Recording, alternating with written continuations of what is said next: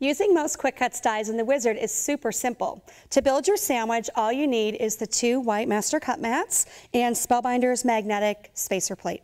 You're going to take your QuickKutz die and you're going to place it right on the middle of that mat. You're going to take your cardstock and place it down on top. Put your second mat on the top of the sandwich. Start with the handle of the Wizard towards you. You reach around.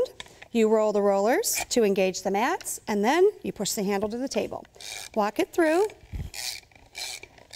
and catch it on the way out because of the pressure. And you have your dies cut out, and it's as easy as that.